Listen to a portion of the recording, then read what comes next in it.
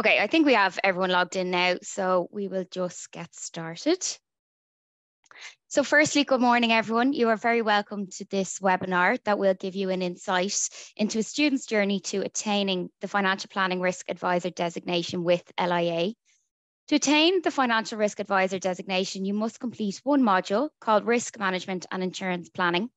This is one of the modules on the Postgraduate Diploma in Financial Planning. So this can be completed as part of the programme or on a standalone basis as well. My name is Grania Lee, a member of the education team in LIA and coordinator for the Postgraduate Diploma in Financial Planning. I am delighted to be joined today by Brian Grimes, Head of Finance, Actuarial and Investment with Intesa Sanpaolo Life and lecturer for this module.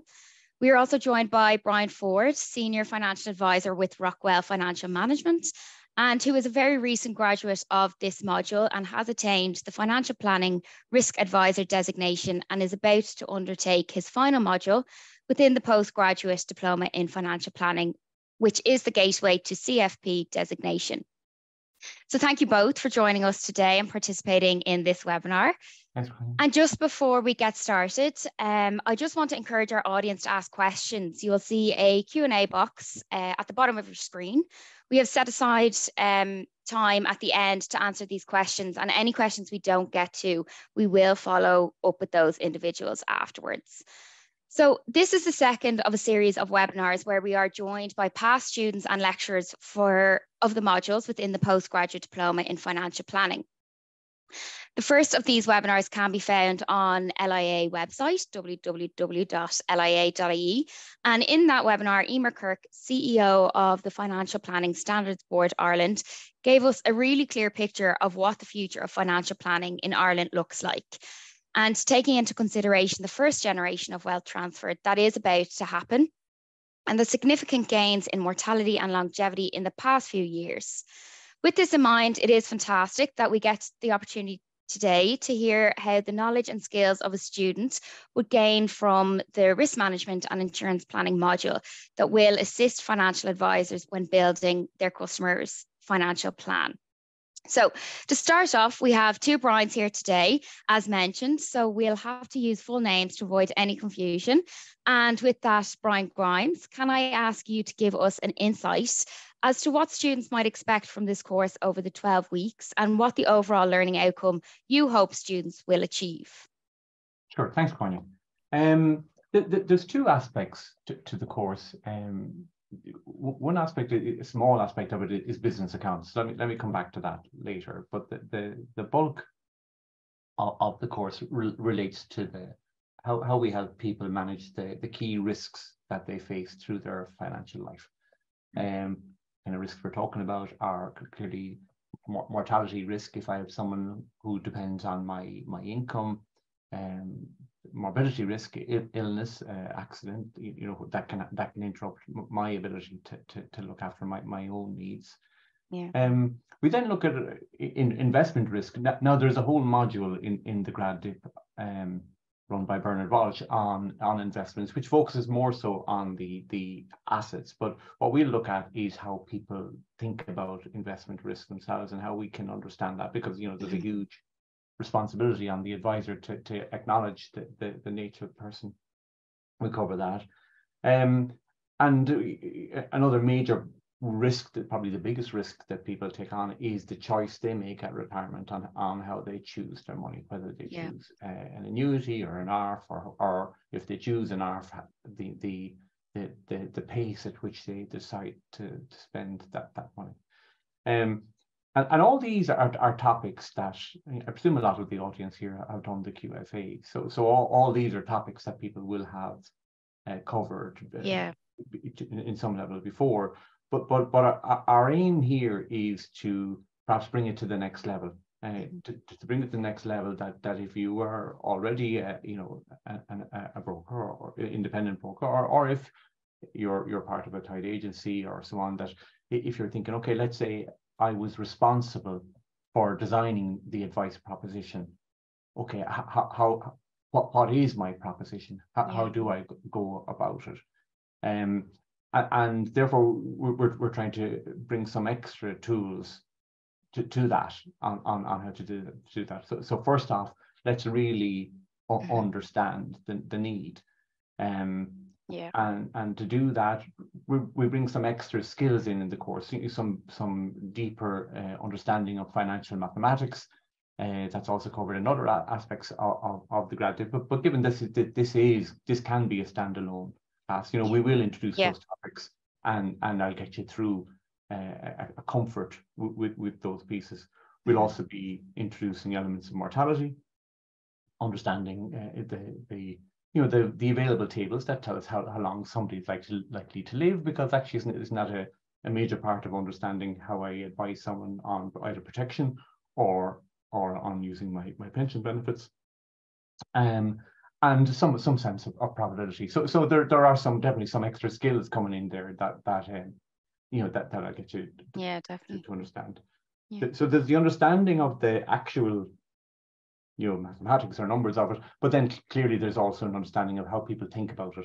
If we're advising customers, they think about things in a strange, sometimes in strange ways, and behavioral economics is the whole science of that, and we'll bring that in. So we'll pull those two together, and then we'll come to think about, okay, how are the products that are available to me? How can I match those? So with those three elements together, the understanding of the need, the understanding of how people think about it, and the possible solutions, we pull them together to try and maybe, I guess you asked me what's my main learning outcome. I just want people confident in that they could re-engineer the proposition, maybe think about it from scratch. Yeah, which is really important as well. Yeah. Yeah, and then the nature of the class, then, I'm conscious. I don't advise people. I'm an actuary. We're generally not allowed to talk to people. So the class is a combination of I'm leading the discussion, if you like. I'm bringing suggestions, but we have in the class people from a range of businesses bring in their views, and I certainly make a lot of time for that discussion, because this has to be real. This has to be real. Of course, yeah. And much of the learning comes from the people in the class. Brian, I'm not sure what your experience of it was, but yeah. So obviously, as you mentioned, there's a lot of stuff covered in the module that is of massive value to us as advisors. I think what's really good about this course is that a lot of the practical nature of the content, it makes it a lot more digestible. You don't have to rote learning stuff to pass an exam. It's all very actionable stuff, whether that be, like you mentioned, like putting a quantifiable science behind protection needs and the psychology behind that, and retirement and like ARP longevity. All that stuff is very, very important. You mentioned business accounts, but I really can attest to the interactiveness, I suppose, of the module, the lecture. It was quite refreshing compared, especially for an online course with people sitting at home and no physical interaction, to have that back and forth within the class. Like you mentioned, people from slightly different backgrounds, people who have been in the industry for 3 years, people in the industry for 30 years. There's a massive difference in viewpoints and everything. People maybe who were started decades ago and where the industry is now. And there was obviously a lot of discussion, and there was really kind of challenge everyone, even you two at times. People were kind of giving different viewpoints. So much to the point where in some lectures, I'm sure you didn't cover as much as you would want to do because the discussion was but we ended up adding one, didn't we? Yeah. There was one that was right there, but there was obviously a lot of collaboration, so I fully agree with that. Yeah, no, that's great, guys. It's brilliant to hear the different perspectives as well. Okay, I might just cover the business accounts. Of course, yeah, absolutely, yeah. Like the business accounts is actually separate, but under the CFP, the Financial Planning Standards Board do believe does believe that financial advisors should, as credible, financial professionals should have an understanding of business accounts. So we go through a fairly, established process where we, some of you may already have covered this in Leaving Cert, but just the basics of, if I have financial data, can I create the main financial statements? The income statement, or profit and loss, people might call it, or the statement of financial position, the balance sheet, and then can I analyze those? And again, it's not that anyone's trying to be an accountant here, but in meeting business people in particular, you know, who have their financial accounts, I think having the confidence to understand the nature of those, and if you can make them, you can understand it. So that's kind of a standalone section of the course that we build up and we get out of the way relatively quickly in the thing. You know, I genuinely, at first I can see people wondering why we're doing that. I don't know, you, Brian. Yeah. What was your experience of that? I hadn't done a business account since secondary school, and to be honest, I saw a bit of PTSD. I never really liked them. But then when actually spending a bit more time and kind of the fact like the module was kind of broken down to kind of like bite-sized little pieces of, okay, there's this section, the next week you do this, and like the fact we spent a bit of time in it, you went through it in great detail, one, it helped me understand them a lot more, which again, as you say, like for us as finance professionals, well, we're not accountants, we're not expected to produce accounts. It really helps and adds credibility for the client when we have an understanding of the more holistic finance of a business, but also in line, like from my perspective, for this particular module, it is about risk and like being able to examine a set of accounts and point out risk, whether it be like a key person risk, whatever that may be to a particular business, it all does tie in. So again, whether you're doing it as a standalone module or looking to go on and do the whole postgrad, like the business accounts are a very, very important section of risk and financial planning in general. Yeah, absolutely. And it builds confidence as well, I think, you know, going forward, especially in the full scheme of it. But no, thanks a million, guys, for that one. That's brilliant to hear. So I think you have given, as I said, a great picture of what students can expect from this course. And just leading on from that to mention, part of my role in the education team is to support students throughout their course as well. So I'd like to assure potential students that LIA are here to support you along your journey. And then just on that, Brian Ford, can I ask you to share with us your experience while studying this module with regards to your interaction with the lecturer and also the study resources that were provided? Yeah, no problem. So obviously with the lecturer, it's a real advantage having someone like Brian to teach us. One, because he does his wealth of knowledge in general, but for me, more importantly, like the wealth of industry experience and actually putting that knowledge into practice and being able to relay that back to us it shows us the signs of a good lecturer. Also, Brian, again, I guess we were just discussing some of the lectures went on quite a long time, so you were very, very supportive during the lectures. You would stay on late and answer questions to people, which is really, really helpful. And then even after the lecture, if people needed a hand, you were always there for emails and so on and so forth. On the topic of emails, Grania, before I said Grania, I bombarded her with emails and array of topics, and always very, very fast to respond, always very helpful as well. Again, I can't speak high enough for the education team and to on top of the lecture. You mentioned study resources. So as students, you're provided with a huge level of resources, whether that be lecture slides, recordings, again, additional reading material, like even simple things like the lecture schedule and the assessment schedule, giving plenty of notice, and then the exam papers, the sample exam papers are really, really useful. And I suppose on the topic of exams, I found the continuous assessments to be a bit of a godsend, to be honest with you, because it kind of kept you honest throughout and making sure that you were fully engaged at all times, like having an exam every 4 weeks, made sure you were always paying attention and taking everything in that you should be taking in, rather than just leaving it to the very, very end. And I suppose just cramming for an exam, it really, really kept you engaged throughout. So like as a student, that was kind of my perspective on the reason. Maybe Brian would want to add to that, I don't know. Yeah, no, the assessment, just to be clear, like the structure of it is there are two of the continuous assessments, each accounting for, I think, 25% Grania, and the final exam counts for 50%. The first of them is a case study on genuine family protection. We typically present a family and the needs they may have in terms of life cover and illness protection, and again, just it tries to draw on some of the concepts that are introduced in the first number of lectures, in both the probability of the shape of the need over time, quantifying that and matching products and talking about the advantages and disadvantages of various products in both their fit to the need and also how customers individual preferences might make them more likely to accept the need and accept the advice. And that topic will be revisited, and that gives me a great insight into where, you know, the concepts that are landing well with people are the ones that are more difficult, because that topic will be part of the later exam as well. It's a core part. The second is is on the business accounts, which is a very well established, you know, where you'll be given the basic, as I said, information for business over a year, and you'll be asked to create the income statement and statement of financial position on that and answer some questions on it. That's a standalone piece, and once you cover that, that's that out of the way for in terms of the course.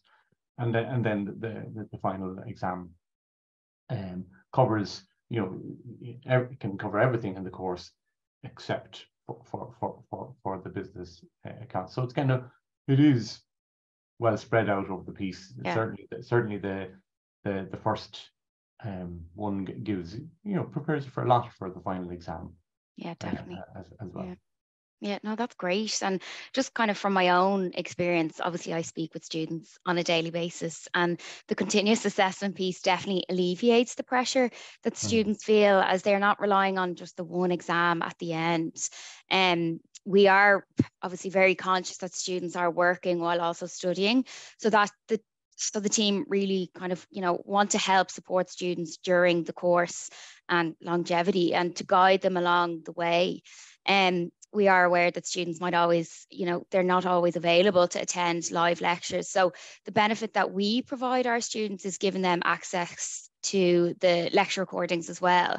So just on that as well then, Brian Ford, can I ask you to talk us through your approach to attending the online lectures, your additional study, and how beneficial you found the recordings of the lectures, and ultimately how you balance this work this study with your work-life commitments? Yeah, no problem. So firstly, the online lectures for me were a game changer. I made it a lot more accessible, and it has been for a lot of people I've been speaking to. So obviously there's no commute first and foremost, which is very handy. You can finish your work and you can just log in when you're, if it starts at 6:30 or at 6:29 ready to go. You get a break in the middle, you can have a cup of coffee. It's obviously it makes it a lot more manageable for a lot of people, and it makes the whole thing possible for some people who may not have been possible for before. So definitely was a game changer. Again, the fact that they're recorded too means that you can always go back and rewatch them if maybe you filmed something, or if you're just tired one night, maybe didn't quite grasp everything, even for study purposes, or again, if something came up and you have to miss the lecture altogether, although I definitely wouldn't get into the habit of doing that, it's nice to have the capacity to go back and watch it. Again, I know we just spoke about the continuous assessments, again, made the whole thing a lot more palatable.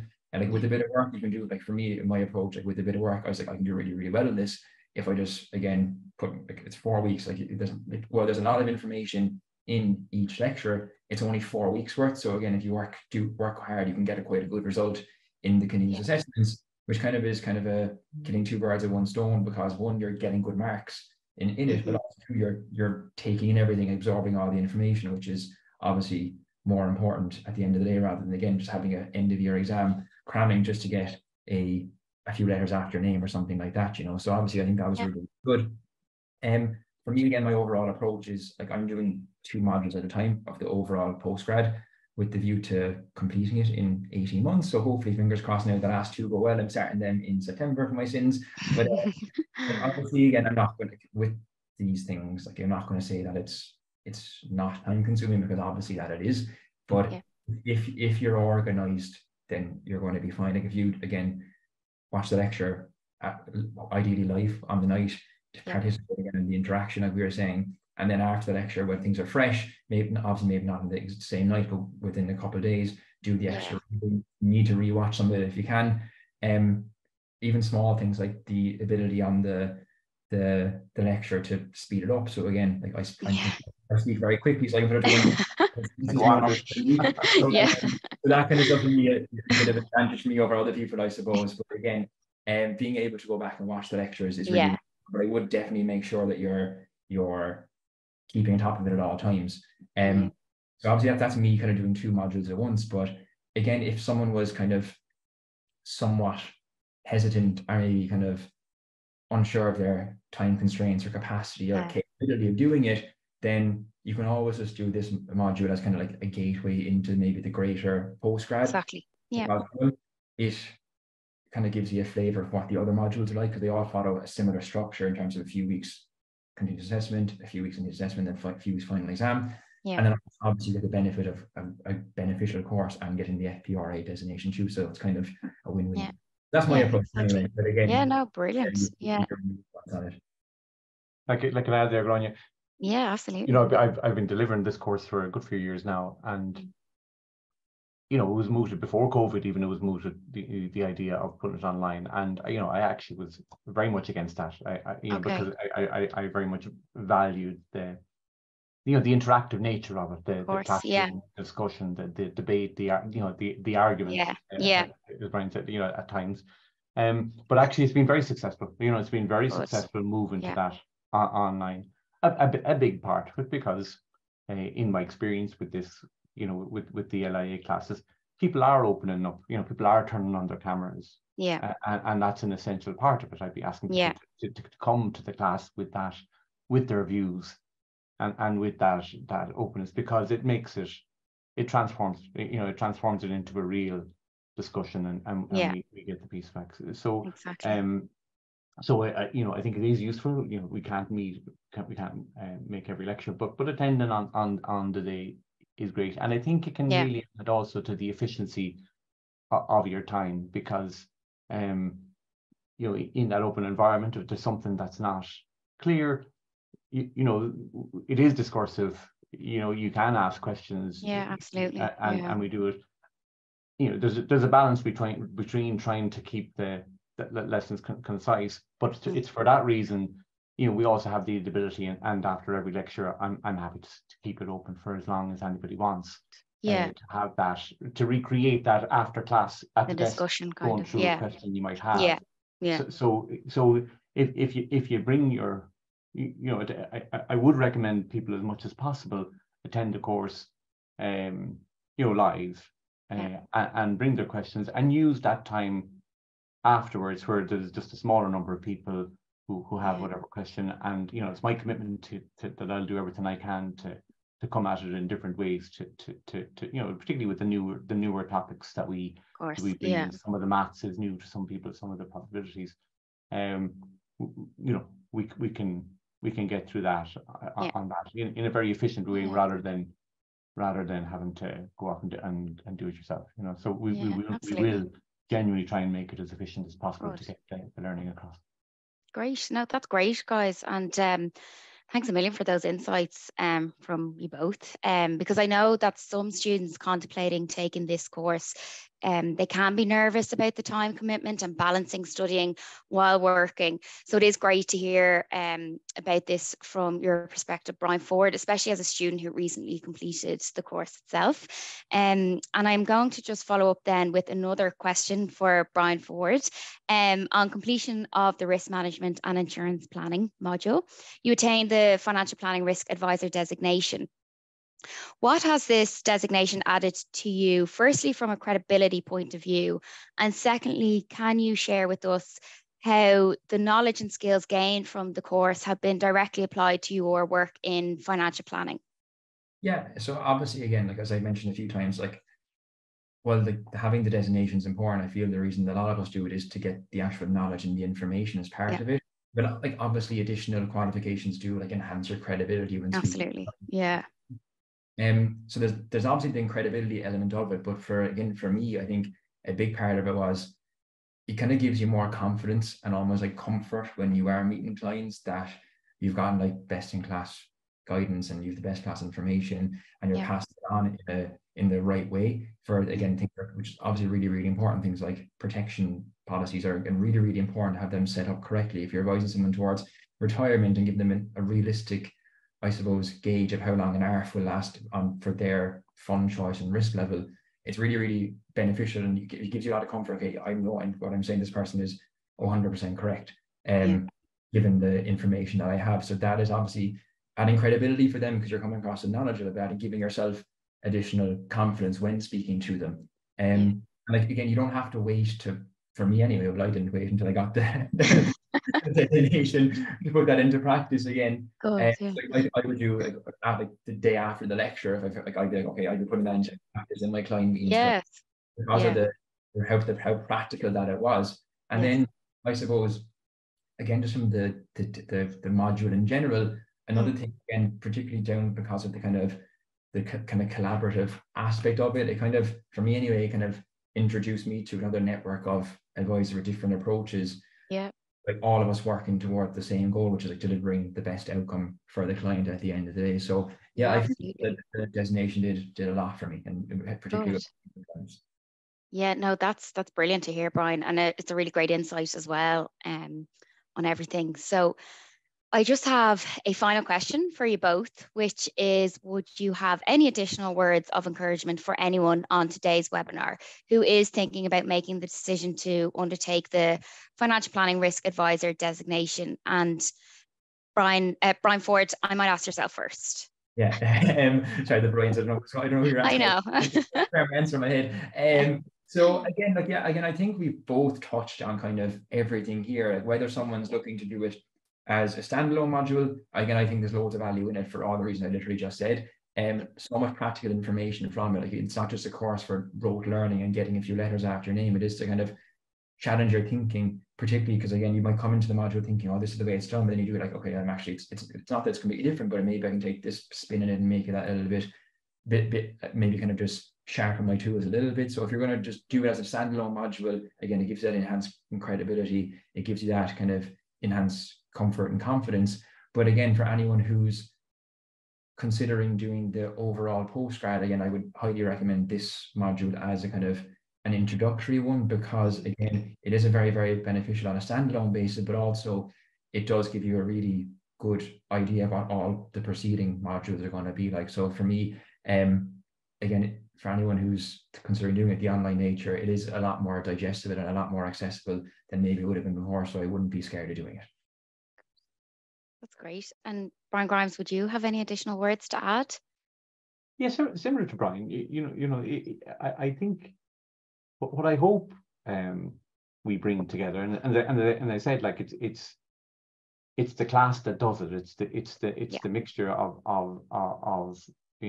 what we try and do is get a lot of advisors who are interested in their role together in a room with me, putting ideas into the room. So whether you want to get the benefit of those ideas, or whether you have strong views yourself and you want to get them tested against what others are thinking, or probing or pushing them, I'm very interested to hear new views on things. I think it's a great exercise to do, to go and put it through the mill, and I think hopefully, my desire is everybody comes out with, I have a deeper understanding of what I am putting together for customers, and it's working for both my customers and for me in a real world sense. Yeah, no, that's great. Yeah, no, thanks a million to both. I'm sure you have given a lot of people on this webinar plenty to think about as they prepare to make the next step towards attaining the Financial Planning Risk Advisor designation. So I'm just going to share some contact information on screen. Just bear with me. I think that is up now. Brian or both Brian's, if you wouldn't mind just confirming if that's up on screen. Brilliant. So you can find further information about this course on our website at www.lia.ie, or you can email our team directly at level9@lia.ie. And finally, you can also reach out to my colleague Brian Dunphy, who has been through the course himself and will be able to advise you on the next steps. And you can contact him at brian.dunphy@lia.ie.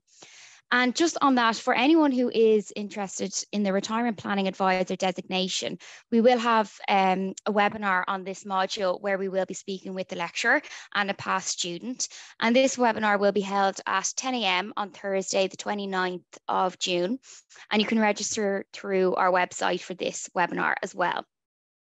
So just in the time that's left to us, there are a number of questions that have come in, and we'll get to those now.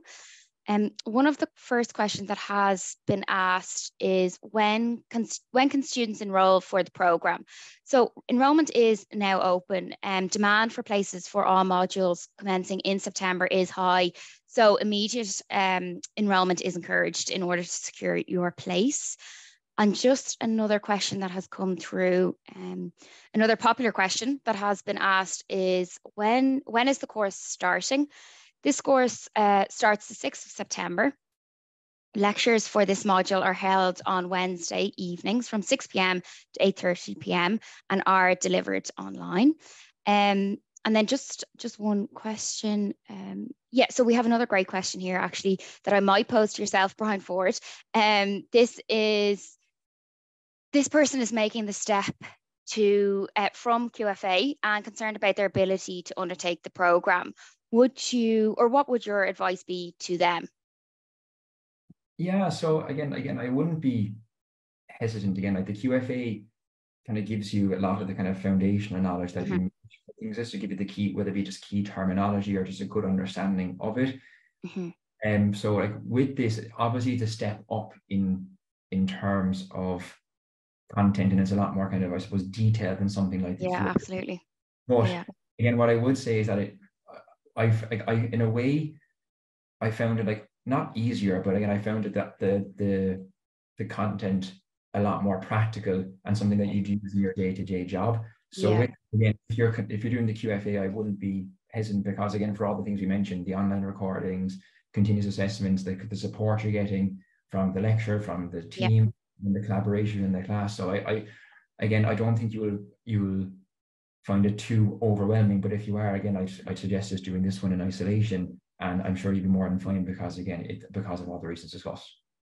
Yeah, no, that's brilliant, Brian. Thanks for that. Could I add something to that, Brian? Absolutely, I think the academic rate, it's level 9, can be daunting, but I think it's important not to underestimate the practical. People are working in this every day. So compared to a level 9 in a university where people are learning new material and it's all theoretical and all, the actual starting point that everyone is coming from, where they're meeting people every day to put this in place, is you're starting from a great position. There's new complex techniques that we'll be bringing, and the important thing is to engage with those and try and relate those to your day-to-day. If you do that, you'll be fine. Genuinely. You'll learn new skills. You will make a step forward, but it's not a chasm. Because of that very strong start position you're coming from. Yeah, no, that's brilliant. Thank you both for that. So just unfortunately, I can see the time, and we have. That is all the time we have for today. However, any questions we didn't get to, we will respond to people afterwards individually. So I just want to say again, thanks to both Brian Grimes and Brian Ford for being on this webinar today and for sharing your insights. Thank you to everyone who tuned in this morning. We hope you found this webinar beneficial. We also have a survey at the end of the webinar, and we'd really appreciate your feedback. Thanks again, and enjoy the rest of your day. Thanks, everyone. Bye. Thanks, guys. Bye.